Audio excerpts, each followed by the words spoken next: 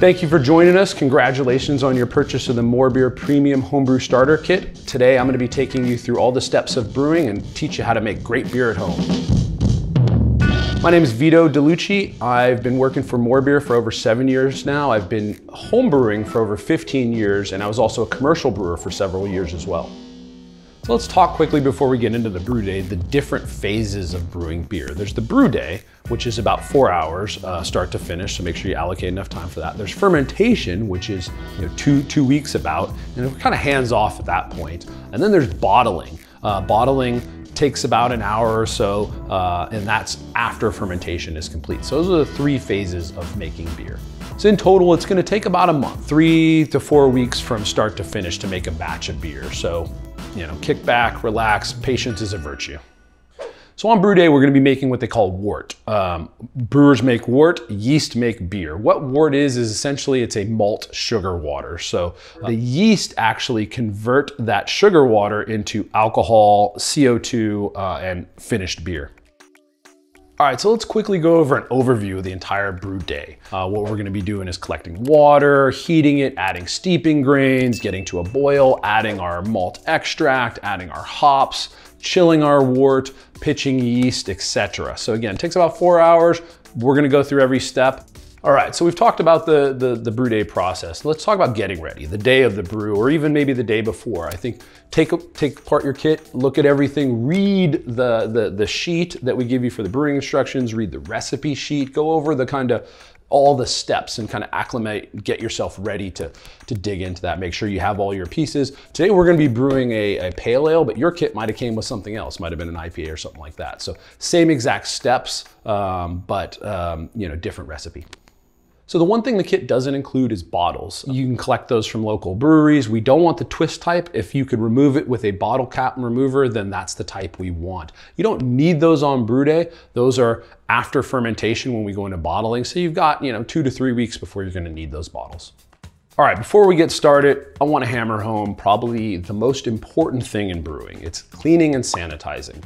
They're 2 different things. Cleaning is the physical act of cleaning it, making sure there's no visible dirt, gunk, debris, that kind of thing. Then there's sanitation. So that's actually killing any microbacteria that you can't see. So it is definitely always a 2-step process. So you want to make sure something's clean. It has to be clean before you sanitize it, and then you want to sanitize it. And just make sure we have sanitizing solution handy throughout the entire brewing process. All right, so here we are. We're ready to brew. Today is brew day. We're gonna make some beer. So let's start with collecting water. Water is, makes up a majority of your beer. So we obviously want to use good water. What does that mean?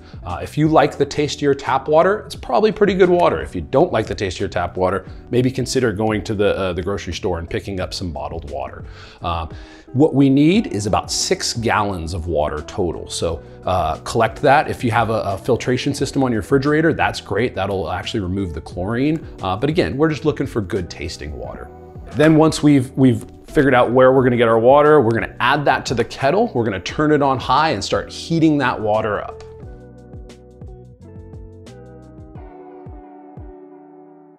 Pretty much immediately after that, we wanna add our steeping grains. So we're gonna add those grains into one of our mesh bags, tie them off to the side. Essentially what we're trying to do is get that water mixing in with those grains and creating like a tea. All right, so those steeping grains are sitting in the water. We're slowly rising that temperature depending on the power of your oven or or stovetop or what you're using. It should take about 30 minutes. If you get there before, that's okay too. But we do want to remove those grains before we get to 170 degrees or right about 170 degrees. The reason we don't want to go higher than that is we would be cooking and extracting tannins from those grains. So it could just make for a more bitter kind of beer. So make sure we remove those once we reach 170. That's where your thermometer comes in handy. We're taking measurements along the way. Ideally take about 30 minutes though. What we're getting out of the steeping grain process is flavor and in some cases sugar as well. A majority of our sugar is going to be coming from the liquid malt extract that we'll add later, but flavor, color as well. We're getting some color depending on the beer we're going to be doing a pale ale. So there's going to be some crystal malt in there. So we're going to get some flavor, some color, and some sugars. All right, once we've hit the 30-minute mark or the 170 temperature mark, we're gonna remove that bag. The first instinct is to try, squeeze it to try and get all that sugar out. Don't do that, we don't wanna burn ourselves. This is a hot liquid, but you can hold it over the kettle and let it drain out. So once we remove those, set aside the grains to dispose of, now we're gonna bring it up to a boil. So make sure that heat's on high. This could take, again, depending on the power of your stovetop, this could take a little while, but we're waiting to get to a roll. Also depending on where you're at altitude-wise, rolling boil at sea level is about 212 temperature.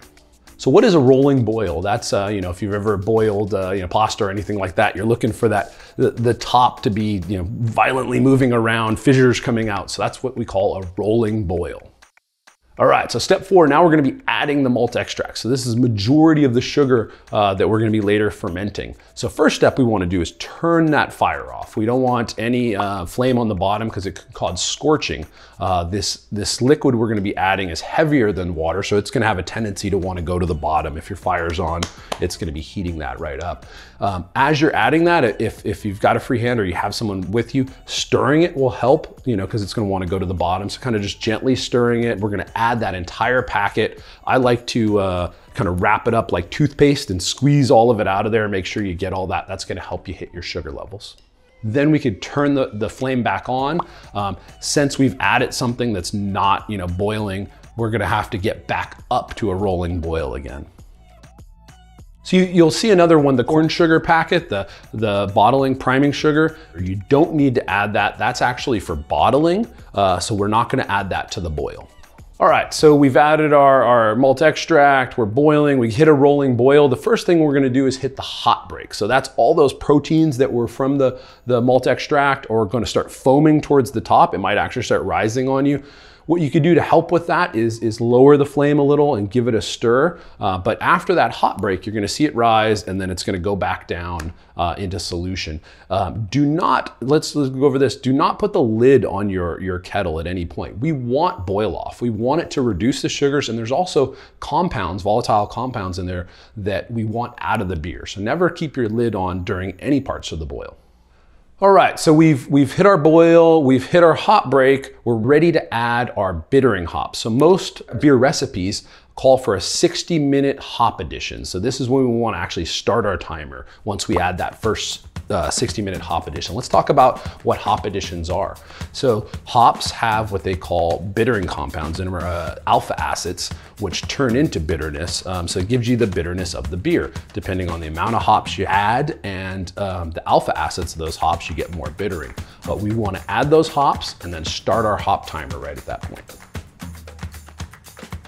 Also worth noting, this recipe kit, or depending on your recipe kit, it might have different hop additions later in the boil, with 20 minutes left in the boil, 5 minutes left in the boil.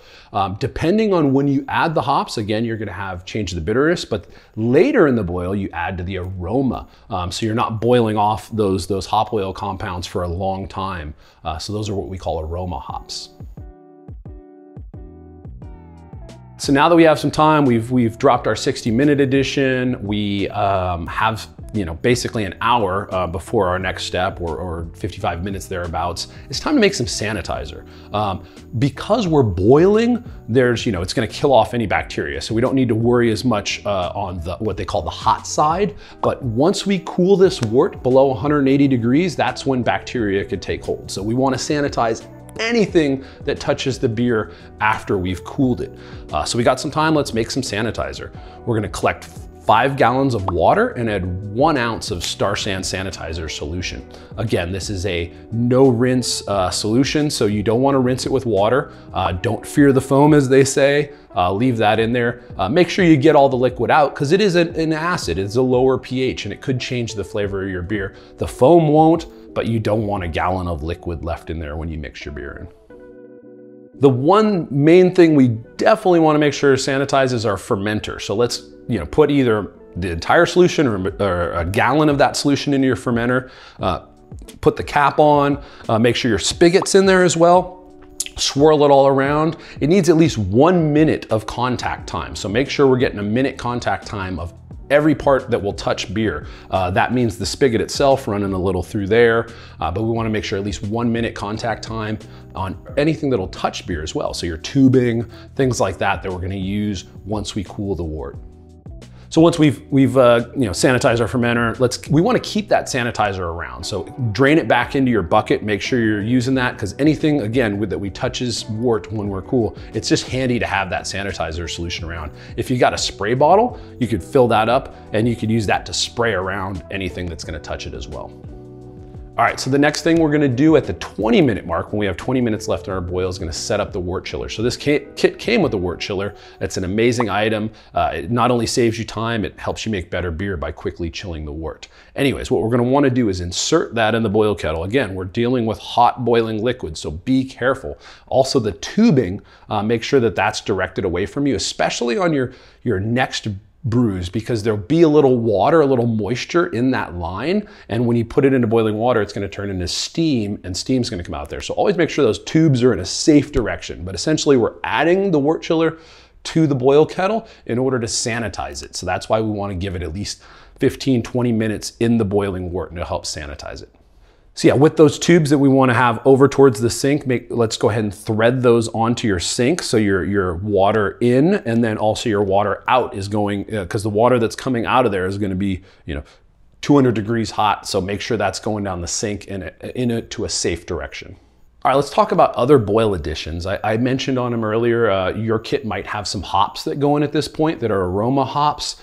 Every kit comes with a wort clarifier, which is, in this case, I think it's a kick tablet. It's also called Irish moss. Different kits come with different things, but what it's doing is it's helping bind those proteins and helping you make clear beer. So settling out a lot of those proteins and hop, things like that as well. So this is when we'll add those last minute additions. You could add yeast nutrient at this point as well. So we're gonna go ahead and add those last minute hop additions. Let's talk about flame out additions too. Depending on your kit, if you got the Pliny kit, there's definitely a ton of hops that go in at this point. So these are the flame out additions. So they're not gonna have any boiling time. These are all hop aroma. So those are when you turn the flame off, add them in, and then this is what we do call a whirlpool. Just kind of give it a spin, allows them to really mix in there and get that hop aroma bursting. All right, so now it's time to chill the wort. Again, our kit came with a wort chiller, so it's gonna be super easy for us. We're just gonna essentially turn the sink on, depending on your groundwater temperature. So if it's in the summer months, it might be a little warmer. Winter months is a little cooler. That's how long it's gonna take to chill your wort. So we want that wort to be under 80 degrees before we transfer it into the fermenter. Again, depending on your groundwater temperature, it could take anywhere from 20 minutes to 45 minutes. But we wanna make sure we chill that, add the cold water. Slower we go, the better on that, so you don't have to go full bore, because the more time that water spends in that copper tube, the more heat it's gonna pull out. They call a wort chiller is essentially a heat exchanger. So it's taking the heat, the cold water, and then pumping it down the sink. So the slower, the better. Also, we don't wanna waste water. Also, while we're chilling the wort, I mentioned it earlier, once we get below 180 degrees, that liquid is now susceptible to microbacteria and things like that. So once it's probably good practice just to cover it right when you knock out, but especially under 180 degrees, we wanna cover that kettle. If you got some tin foil, wrap it around there. If you've got that bottle of spray, Star San, spray it around there. We just wanna make sure we sanitize it. We want our yeast to have the best environment. We're not trying to make a sour beer. This is not a Belgian beer. Also worth mentioning at this point, now we're on the cold side, we've passed the hot side. So again, anything that comes in contact with your wort, make sure it's had at least a minute contact time with sanitizing solution, because even though you can't see it, there's ambient microflora that will infect your beer. All right, so now we're gonna be transferring our beer, our wort actually at this point, into the fermenter. How we're gonna do that, your kettle has a spigot on there, so we're gonna put the tubing, again, we want this to have been sanitized tubing, so make sure you've sanitized it. We're gonna put it on the kettle, drape that into the fermenter, and then we're gonna open the valve. Again, we want it to be under 80 degrees, so make sure we've dropped the temperature. If 90, it's fine, because we're actually gonna probably lose some temperature by transferring it over. So we wanna make sure the wort's cooled, transfer it in the fermenter by hooking up the tubing, open up the valve, and let it on in. All right, so at this point, we're gonna measure the sugars. So we've transferred the wort out of the kettle into the fermenter. Because it's at a lower temperature, our hydrometers actually are calibrated about 70 degrees, 65, 70 degrees. So we want to make sure we're taking that measurement at the proper temperature. Since we've chilled the wort, we're okay to do that. What we're going to be using is a hydrometer, which is basically measuring the viscosity of the solution. So it measures the amount of sugars by how buoyant it is in the hydrometer jar. So you're going to pull a solution in your hydrometer jar. You don't need to fill it all the way to the top, because when we put in that hydrometer, it's actually going to displace some liquid. So leave a good 2 inches, and then that'll be able to float in there. It just needs to be able to float. Another little trick I like to do is give it a little spin. There could be air bubbles that are caught underneath it that could throw off your measurement. So give it a little spin. Once it settles out, that's when you're gonna take your reading. You're gonna look right at the crest of where the liquid is, and then that's gonna be your measurement. And that's gonna be your original gravity. This measurement is critical because that's gonna give us our alcohol content. So we take original gravity, final gravity, where it finished after fermentation, and that's how we calculate our alcohol content, or ABV. All right, so now we've made wort, now it's time to make beer. So we're gonna pitch the yeast. Yeast are what make beer. They turn that sugar into alcohol. They also produce gas during that time. So first thing, let's talk about pitching that yeast. Sanitize some scissors, sanitize the yeast packet, dunk them in, let them make sure they have at least a minute time, cut the top, try and be quick and keep everything as sanitary as possible at this point. Remove the top with the airlock on it, pop the yeast in there, close it up. Give it a good shake. That's gonna allow to mix that yeast into solution. It's also gonna help oxygenate the wort, which just helps yeast grow. The other thing we wanna do is make sure we have our airlock filled. There's a little line on there. You wanna fill that airlock with sanitizer, or you could even use vodka, things like that. The airlock allows gas to escape, but no nasty bacteria to make its way in. All right, so let's now talk about where the fermenter goes. We've pitched our yeast. The yeast are gonna start chewing on those sugars, where we wanna keep the fermenter. So ideally, it really depends on the type of beer. We're making an ale here, so we wanna keep it in 65 to 68 degree space. So if you have an inner closet, we also wanna keep it away from light. We don't want light, and we want to keep the temperature down. Some ways you can keep the temperature down, if you've got like a bin, you could put ice water in there and wrap a towel around there so it'll wick up. Don't have to do that. It could just be as simple as a closet. It really just depends on how the temperature inside your house. But again, we want to keep it 60 to 70 degrees, right in that range, to get the best flavors. Cool, brew day is completed. We've made wort, yeast are gonna make the beer. Now we're gonna move on to fermentation. Let's talk a little bit about fermentation. So fermentation starts, so that's within the first 24 to 48 hours. Could be a little longer, could be a little shorter. Yeast is a living organism, and again, like we talked about temperature, things like that, all these things are variables. So if it doesn't start within 24 hours, don't worry, 48. But you're gonna start to see signs of fermentation, and what that means is they call it the krausen, which is basically looks like beer foam across the top of it. And then on your carboy, you'll actually see yeast colonies kind of moving up and down in the solution. And what they're doing, they're eating sugar, metabolizing it, and they're generating heat too. We talked about keeping it cool. So that's gonna be the warmest part of your fermentation. And that's when it's actually most important to try and keep it under that 70 degrees. Yeast produce alcohol, CO2, like we talked about. They also produce esters and things like that. And esters are beautiful, they're a big part of beer, but we don't want them to be totally prevalent. So we're trying to keep that temperature down at that point. All right, so let's talk about the second step of fermentation, which is the day 4 through 12. The krausen starts to lower back down, yeast activity starts to lower out. You're still gonna get bubbles coming through your airlock, but what they're doing now is like I mentioned earlier, they're producing all kinds of compounds, then they're going back and cleaning up those compounds. So it's actually a very important part of fermentation. A lot of that flavor's created, a lot of that flavor's cleaned up in that second stage of fermentation. Not as at temperature at this point, it's okay for it to be a little warmer. It'll go up and go and clean things up. So it's okay, but you're gonna start to see everything kind of slow down at that point. All right, so it's been, day 8, day 10, day 12, right around there. Fermentation ends. This is where, like I said earlier, the krausen drops down. There's not much activity in your airlock, if all at any. But the main thing we're looking for here is taking a measurement to see that it actually stopped fermenting. We're gonna see where that sugar level's at. We wanna take 2 measurements to make sure that it's completed. So, wait till Krausen's died down, not much bubble activities, take a measurement. Next day, take another measurement. If it continues to drop, so say you're 10:15 and then you see it 10:12, wait until you've gotten 2 measurements where it's completely stopped. Then we know fermentation is complete. All right, so we've covered our brew day, we've covered fermentation. Next thing is gonna be bottling. I've gotta wait for my beer to finish, so we'll be talking with you soon when we're ready to go ahead and bottle. All right, it's been 2 weeks. It's time to bottle condition our beer. We're gonna add the sugar back there, which creates this CO2, this carbonated head, so the fizz in your beer. We're gonna be doing that part of the process. So we'll be adding sugar back in. During fermentation, all that CO2 escapes through the airlock. We've seen those bubbles, but now we wanna capture it in. So we'll be adding that priming sugar and keeping that CO2 in the bottle to give it that fizz that we love. All right, so now let's gather up everything we're gonna need for bottling. So get all your vinyl tubing, your buckets, everything, and then we're gonna move our fermenter. We wanna put it up somewhere kind of high, the edge of a table, because we're gonna use gravity to move it into the bottling bucket. We wanna allow everything to settle out. So as you move it, that Krausen, all the things on the side, you're gonna see those kind of knock their way into solution. And we just wanna give them time to settle to the bottom. So we wanna let it sit for at least 20 minutes.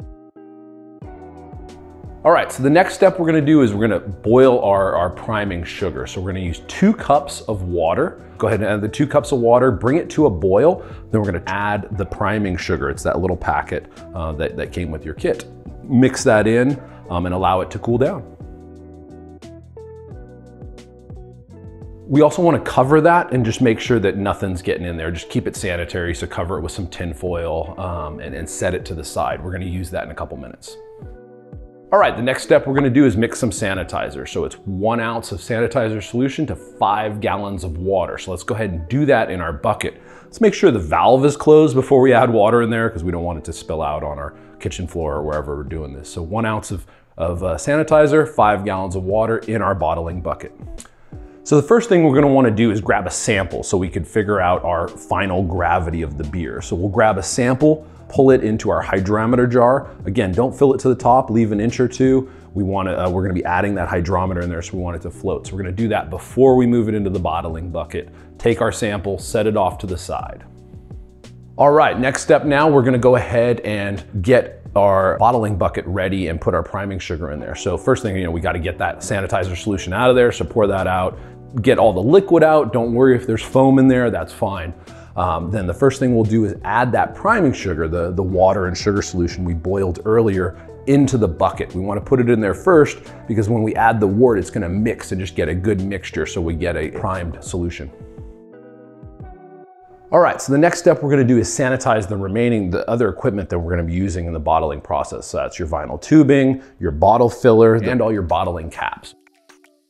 After that, we'll go ahead and make sure that the bottling bucket is set up to where gravity could feed from the fermenter into the bottling bucket. We're gonna pull out our sanitized tubing, attach it to the bottom of the fermenter spigot there, and then run it into the bucket with the priming solution in there. I like to put like tin foil over the top of the bucket, just close that up so it's not a big open area, then run your tube into there. And we're gonna go ahead and open the spigot at this point. Again, make sure your spigot is closed on your bottling bucket and start bringing your finished beer into that bottling bucket. And again, it's gonna mix with that priming sugar to get it ready for the next stage.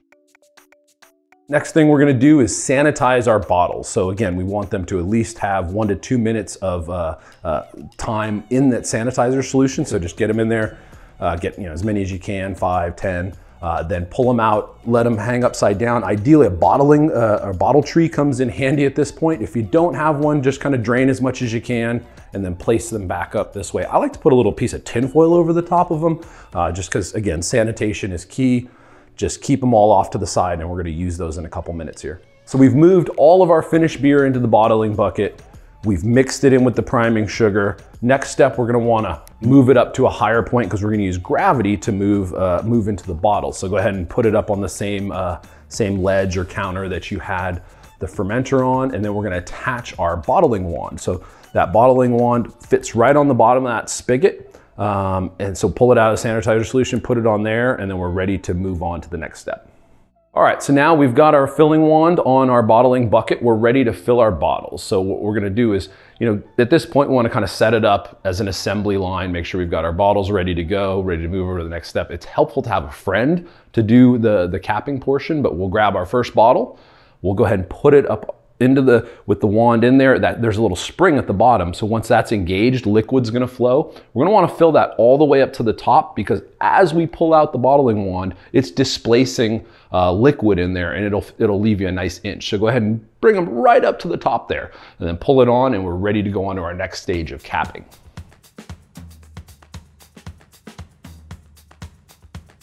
All right, we've got a filled bottle. We want to cap it now. So we're going to grab our caps out of the sanitizer solution, put them on the top there, and then we're just going to take that bottling capper and push down on there on either side. You're going to hit a point of tension, and then you go a little past that, and you'll feel it kind of pop in there. Then what I like to do is rinse it off or scrub it off, and you've got a bottle. Once we've moved through and filled our 5 gallons of bottles, you'll get about 50 to 54, depending on how much liquid you had in your fermenter. We can put them back in the case. We want to protect them from sunlight. We don't want direct light. And we also want to put them, just like when you're fermenting the beer, we want this to be a steady temperature place, because we're actually having a second fermentation, and that's what's creating the carbonation and making that beer fizzy. So put them back in the case, find a nice cool place that's out of direct sunlight, and we're going to let them sit for another week to 2 weeks. All right, so our bottles are safely away, getting ready to create their carbonation. So what we'll do is we're gonna take our last measurement here. So we're gonna take that last gravity reading. This is called our final gravity reading. So initially in the brewing process, we took our original gravity. Now we're gonna take our final gravity to calculate our alcohol by volume, or ABV. So our original gravity minus our final gravity multiplied by 131 gives us our alcohol by volume. All right, so let's talk about conditioning. I said take about a week or two. It really depends on its time and temperature and the yeast themselves.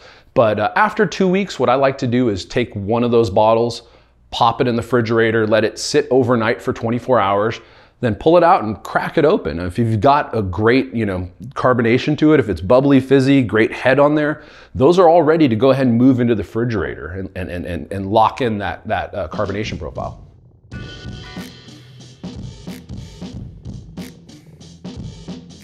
All right, so we've got finished beer. We've taken it from grain to glass. Time to crack these open, share them with friends, family, and enjoy beer. Cheers.